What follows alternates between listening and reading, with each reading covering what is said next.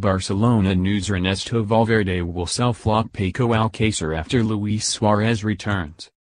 Barcelona boss Valverde handed Alcacer the chance to shine at the start of the season following Luis Suarez's knee injury. Alcacer started in the 2-0 win over Real Betis but was withdrawn before full-time and stated the subsequent match at Alaves on the bench. Suarez is now back to full fitness and, with Ousmane Dembele adjusting to list in Barcelona, Alcacer has dropped back down the pecking order.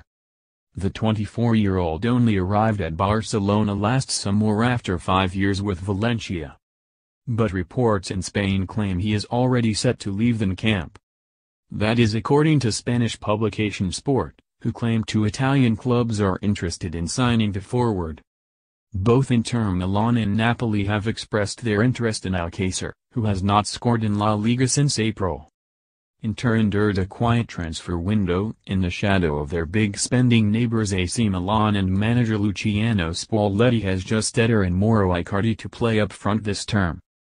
Napoli, who have started the season with 3 wins from 3, may lose Lorenzo Insigne to one of Europe's elite sides in January.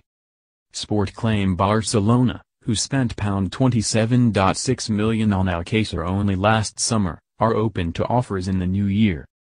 They were hoping to sell him during the summer but no suitable bids